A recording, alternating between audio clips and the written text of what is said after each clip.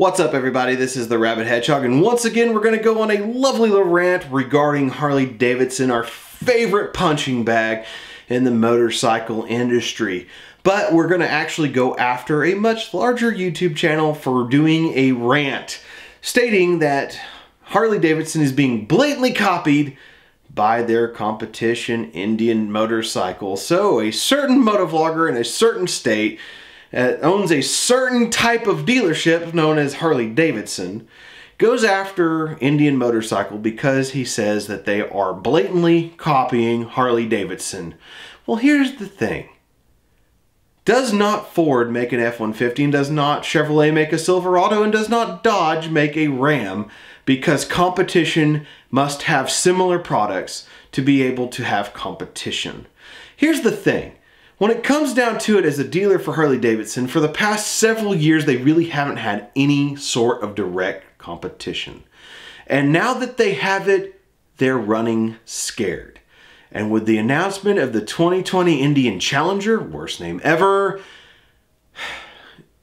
I digress. Anyway, with the announcement of the 2020 Indian Challenger, Harley Davidson now has a direct competition to every single one of the bikes in its line. And they can't take it anymore because Harley has sat still for too long. The competition has not only caught up, it has surpassed them in every way. So when it comes to the Challenger, let's take a look at some images here real fast of that, along with the Road Glide as well. And you guys be the judge. Is this a blatant copy? I rule that it is not. I see the twin little air vents that a Goldwing used to have. I see also the design flare of more of a BMW with a Cyclops type look in the LEDs. I see some different motorcycles in this particular machine. I don't really see too much Harley Davidson in this.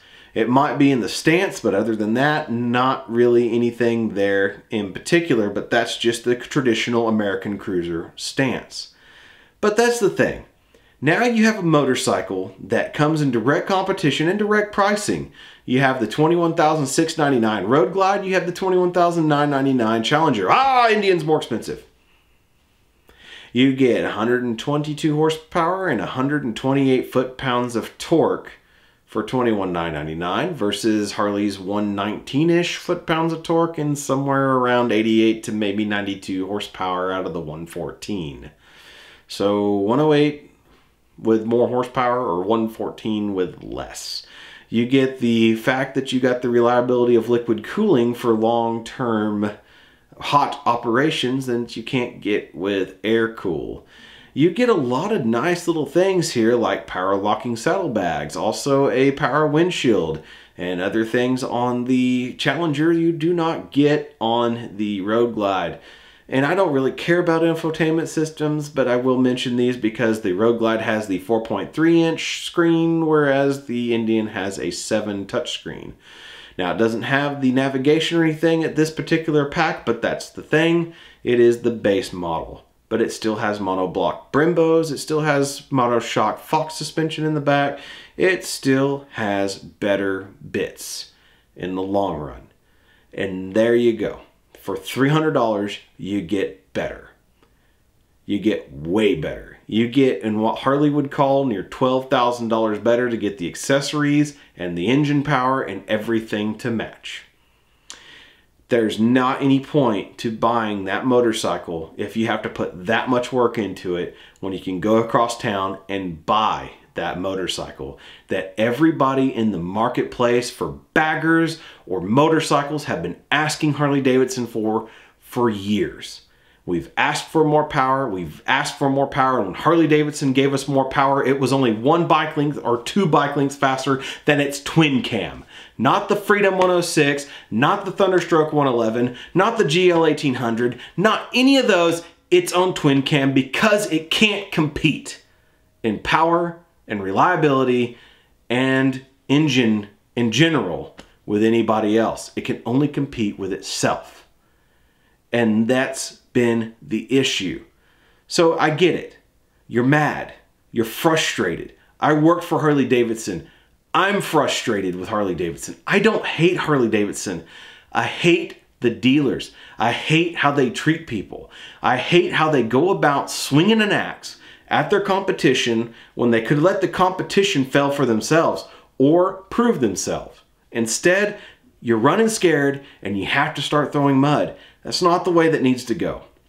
When it comes down to it, I want to see successful companies. I want to see successful dealerships. I want to see successful everything because it gives people jobs. It keeps money flowing. It keeps the economy going. It keeps the world turning, basically. And if you're going to be scared of competition, it's because you're not innovating enough to the point that you're no longer competition. And that's what's happening here. In this way, with this attack, and with so many other people trying to say things, with the fact that the live wire is failing, with the fact that Harley is still nosediving in sales, and the fact that there's nothing in the pipeline that really looks good, well, except for a blatant copy of a certain other kind of bike. We'll get into that in a moment. But that's the whole thing. That's what competition is. If you don't have something similar to offer, then it's not competition. And when American motorcycle manufacturer came out with more American motorcycles, at first it was competing with itself and Harley. That's why they had to drop Victory. And I understand that. I really wish that there could have been 3 design aesthetics and 3 different types of motorcycles and stuff like that. We've been over that before. But the whole thing is that for Indian to compete with Harley Davidson, of course they're going to have to make models that matter. So they started with the big touring bikes because that's what sells the most. So they had to start there. So the Chieftain came out against the Street Glide. The Chiefs came out to go against the Softails. Now the thing is, that was a true deal at the time, is it was more Softails and not Dynas. To be honest, Indian never had an answer for the Dyna. Indian had an answer for the Softails with the Chief line, and when the Chief line pretty much, well, was all dissolved except for the Dark Horse and the Vintage, and technically the Vintage is considering a touring model, they only had basically something going against nothing Harley has, because Harley changed the Softail line completely. And so no longer did the Fat Boy and the Chief go together, or the Heritage and the Vintage go together. They still kind of do-ish. Those are kind of the thing, but the thing is that Harley's got too many redundant models in that particular area, and Indian thought it was a better idea to just leave one model that was a bare bones cruiser, and then one model that had the leather traditional bags and conventional look.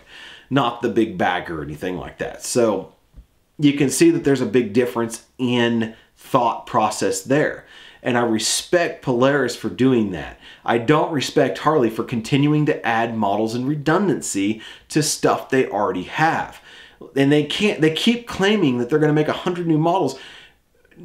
Changing the paint, changing the chrome for black, changing the black back to chrome, doing all these little things does not a new motorcycle make. We keep trying to say this as the market, and we keep proving it by taking our wallet and going across town, by buying a Goldwing and not a Harley, by buying an Indian and not a Harley, by buying an Eluder and not a Harley. We are speaking with our wallets. We are speaking with our minds in our own research. And we're ignoring the fact that Harley Davidson sells motorcycles because they still claim a lifestyle. And we don't care. We want performance motorcycles. We've been asking for it, and they've been giving us two bike lengths of twin cam faster. Who cares? Who cares? That's the problem that we have in the market. Is we've got to the point of telling Harley Davidson, who cares? Show us something better. And they don't. They show us a change of color. They show us a change of trim levels. They take away a key fob. Instead of giving you 2, you get 1 now. They take away heel toe shifting. They do all these little things, and they still charge you more for the motorcycle you just bought that doesn't have anything more than the motorcycle that was last year. That is the problem that Harley is dealing with, and they don't get it. We don't want their stuff. And in fact, when you think about it, the FXDR, a more simple motorcycle with nothing on it whatsoever, is more expensive than the new Challenger. Harley, you got to listen to us. The market is telling you, go down. You're ignoring everything the market is saying. Indian is, in a sense, kind of doing the same thing. But what they're doing is they're taking away what's left of your brand. And taking those, and that's your customers. That's all that's left of your brand is your customers, and they're starting to convert. You're now below 50% of the big cruiser market. You're starting to lose people. And Indian is gaining those that didn't go Harley because they didn't want to be part of that lifestyle. So when you have now the Challenger to the Road Glide, you have the Chieftain to the Street Glide, you have the Springfield to the Road King. Like I said, the Chief and the Vintage really don't go against the Softails because they're much bigger machines, but you have the Vintage to the Heritage and the Chief to the Fat Boy. But then you have the FTR to nothing. And you have the Scout to the ancient Sportster. There's no comparison to your models anymore after that point. The models that Indian has are more exciting and more cost efficient than your models, because when you buy one, you don't have to add tens of thousands of dollars in accessories and motor parts and all the other stuff that you do to get a Harley to be a Harley and have some sort of performance. We want it out of the box. What part do you not understand? And we don't want to pay the exuberant price from the factory for it either. Indian has up to the 116 in many cases for only a few $100s more. When you up to the 117 from a Road Glide, so the Road Glide 114 to a 117 CVO is still a $10,000 to almost $14,000 hop. That is not worth it. When you put together an engine at a factory, it costs you no more in labor than it does to put the regular engine together, and you're charging us for it. Not only are you doing it that way, you're charging a $40,000 price tag on a $21,000 motorcycle with a better paint job and a slightly different engine with the same tabs that fail in the wind deflectors that the $21,000 motorcycle has. You touch them twice, they break, you no longer have wind control. Doesn't matter which one you touched, you broke it. Why? Why are you not listening? Why are you not increasing quality? We're asking you to. This is what we've been doing. And then Indian's been delivering what we're asking for, and that's why we're going there. Because you won't listen. And now that you're finally somewhat listening, you're copying Indian. I'm going to have to flip the book around here. Now remember, I am a motorcycle enthusiast. I ride every brand I can. I have owned several brands. I don't really have much of a brand loyalty. I have loyalty to the wind. And whatever gets me in the wind and has the most enjoyment is the one I'm going to go for. And right now there's nothing that Harley has that really speaks to me. And that's because they won't listen. So when it comes down to it, Harley's like, okay, we're going to listen. We're going to make the Street Fighter. The FTR is already out. Now, are they going to be completely different? Possibly. But in a sense, it looks like you're copying now. Steel trellis frame, all that fun stuff. Guess what? Indian's there. Well, we got liquid cooling coming to engines that are 500 to 1250 cc in size. Guess what? Indian is there with the 1130 Scouts, with the 1200 FTR, with the 999 Scout. Indian is already there with the liquid cooling. You guys are now looking like you're copying Indian. It doesn't matter. But then again, who did Indian copy? Indian copied, you know, Yamaha. Yamaha copied Harley. Harley copied this. So everybody's been copying each other because you can only do so much with plastic and steel. These are not blatant copies. If it was a blatant copy, then Harley copyright lawyers and brand management and all that would have went after Indian hardcore in court like they do the mom and pop shop that accidentally used the barn shield one day. That's the thing. If it was really that bad, they would have went after Indian. And they can't because the design is different. But the thing is like, well, Harley Davidson put it out there first. No, Craig Vetter developed the Liberator fairing in the 1970s that they kind of merged into as being the shark nose we know today. So it started with Craig Vetter, who made Vetter fairings that was better known for the Windjammer, which was kind of a little bit of a different variant of the Batwing done by Dean Wixom in 1965. These fairings have been copied and pasted and put on many motorcycles, from Harley Davidson to Honda Goldwings to everything in between. Everybody's had the shape. So I'm sorry, there's no blatant copying going on here. The blackout craze that the dark custom thing started in 2010, I'm sorry, that started with Yamaha, that started with Honda, that started with all them in the past because they were blacking out things first before Harley did. The only reason Harley went dark custom was to try to reach a younger customer. they didn't really do a good job of it at that point. That was a decade ago.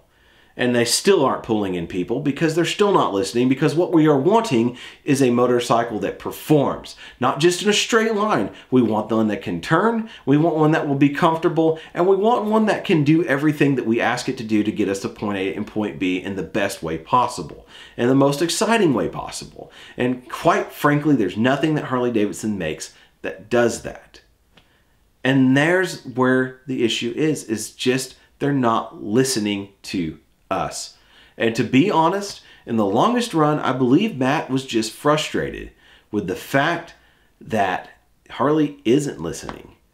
And the only way that he could take out his anger is you can't bite the hand that feeds. If you bite the hand that feeds, you can lose your dealer license. You can lose a lot of things. You can lose everything. You can lose your life on that. You can no longer have food on your table. You can be starving. And that's the whole thing. He can't attack what is really the problem. So he has to swing at somewhere. And that's been my thing. I've been frustrated like that before I've been in this industry. I was in the Harley Davidsons. And to be honest, there's a reason why I don't own Harley anymore. And it's because of the way that the dealers are. It's because when somebody walks in wanting a Sportster, they're told it's a girl's bike, they should go over here. Why are you telling them that? When they wanted a Sportster in the first place, that's what they should be getting, is a Sportster. When they want a street in the first place, it's still a real Harley. It says Harley Davidson on the side. It was made in Kansas City at one point, but now it's made in Pennsylvania like the rest of them. It's still a Harley Davidson. Tell them it's a Harley Davidson. Be proud of your product. Don't sit there and just discount the things that are less than a Dyna at that point, or less than a Softail now at this point, and say that they're not real Harleys. Don't tell somebody that the most reliable Harley Davidson that was ever built with the most power and the best handling is not a Harley Davidson. I had a Night Rod. I had a V-Rod, essentially, but I had a Night Rod. And that's the best motorcycle Harley Davidson ever built. It's the only one I still have respect for, but it's no longer in production because people walked into a dealership wanting one, and they were told it was either not a real bike, or that it's not a real Harley Davidson, or if they bought it, they wouldn't be happy because of the infrastructure that comes after that, after the sale. And just the way that Harley Davidson owners are when somebody's not riding a big twin. It's messed up. And the whole thing is you've got to shake that before we come back. You've got to get to the point that riding a Harley is a privilege and an honor, and an American company doing a good job of making a good motorcycle for everybody. That's what you need to get back to. Right now, the only people that can afford your bikes are lawyers that are putting these in their garages, letting them sit for 7 months of the year. Then they have to come in for service because now the ethanol fuel has ate away their fuel pumps and everything else, and they're not working anymore. And it makes them seem very unreliable, and you get a lot of complainers and all the other things. I can keep going on and on and on and on. Because these people don't ride. They're not bike enthusiasts like we are. They're not a bike enthusiast like I am, and I love motorcycles. And the thing is, even though Harley doesn't have anything I like right now, they had stuff. I still have a heart for the Sportster. I still have a heart for the Fat Bob and the current Softail. I still have a heart for those, but I just don't see why I should pay their price for a motorcycle that doesn't perform as well as the things in my garage. And I know that they're saying that the Indian's going to have better, suspension and all that fun stuff. The best handling touring bike that there's ever been. And yet they forgot about my Moto Guzzi, which to me, the Flying Fort will probably still outperform it. But the whole point is, people wanted performance in both speed and turning and comfort. And you guys simply haven't listened to the point that your dealers are now starting to take swings at the competition because they have nobody else to swing at because you're not listening. And if they try, they're going to get punished for it. We can't have this. Harley Davidson, you create jobs for the United States and around the world. Polaris, you create jobs for the United States and around the world. Act like it. Let's make sure we build bikes that we can all enjoy, that people from all walks of life can look at and covet as they grow older and be able to afford at one point. That's the whole thing. You got to get back to what made motorcycling awesome, and that's building something for everyone. And I believe that with all my heart. That's why I'm going in to be a rider coach, so I can put more butts on bikes and help people get into this life I love. It's not a sport, it's a life. It's not a lifestyle, it's just life. You don't have a life until you're on two wheels. That's my firm belief, and the more people I can get on two wheels, the happier I'm going to be. So that's why I'm working toward that. So at any rate, I just had to get that out there because in this industry, it is becoming tough because there is becoming kind of a downfall in the motorcycle industry. But the thing is that when it comes down to it, when it comes to the consumer, it's not the consumer that chooses the bike. It's the bike that chooses the consumer. When it comes down to it, when you're out there riding, it's the bike that speaks to you and your soul and the way you ride. And if it's doing that, I don't care if it says Harley Davidson, I don't care if it says Indian, I don't care if it says Kawasaki or anything of that matter. If it spoke to you, it's your bike and you get to ride your ride. And when you find a machine that speaks to you like that, that's the one you go with, because then you'll be happy for a long time to come and enjoy what we enjoy out here in the wind as enthusiasts. And that's the thing. Let the bike talk. Don't let people completely sway you away from it. Don't let people start swinging at the competition just because they're scared. Let the bike speak. Let the wind talk. And I promise you, you'll find the best bike for you. So at any rate, this is the Rabid Hedgehog. If you have any questions for me, leave them in the comments below. If you want to support our channel, we actually have more ways to do that now. We have now opened a P.O. Box. We are at P.O. Box 491, Arcadia, Oklahoma 73007. So if you're with any of the companies that are out there, then you need some product testing or anything like that, reach out to me. My email is going to be in the description as well. Send me stuff to the box, and that way we can review it for you. If you got helmets or gear or anything like that, we'd love to take that stuff out for you if you're out there with the motorcycle community. Also, if you guys are wanting to support the channel, you can send anything that you want to us. We will take license plates because I like collecting license plates from wherever I can get them. I've got a stack hiding actually up there. One of these days it'll hopefully be on the back of the wall. So we'd love to get those. We'd love to get fan mail and art and everything like that. If you guys want to support us, you can send that to us. If you want to make donations to any of the animal rescues we're working with, Rabbit Rescue of OKC or All Paws Rescue, send it and note it, and that way we can get that to them. We'll do direct to them and everything like that. We can get you receipts if you need to. Just send us how you want us to do it. So, like I said, check out that. We'll get that done for you. At any rate, keep that shiny side up and we'll roll the outro. Hey, what's up everybody? Rabid Hedgehog here, and I want to thank you for watching our videos. If you like what we do, please smash that subscribe button, hit that bell so that way you can receive notifications when our latest videos are out. We also want to give a shout out to our sponsors. Law Tigers, motorcycle lawyers. These guys right now are out there riding with you. However, if something happens, they are not ambulance chasers. They want you to give them a call or visit their website. They're at 1-844-533-2913 24/7 and at lawtigers.com as well. If you're in Oklahoma and you're looking for insurance to protect your home, auto, motorcycle, or commercial, give Derek Enloe and Associates Insurance Agency a call. He's at 405-261-1010 or www.enloeinsurance.com. Also, for protecting our engines, we have Doug Crawford with USA Synthetics selling AMS oil and protecting our engines. He's at www.usasynthetics.com or 405-388-6170. Thank you to our partners for keeping us protected and keeping our motorcycles running strong. At any rate, thanks once again for watching. Have a great day and keep that shiny side up.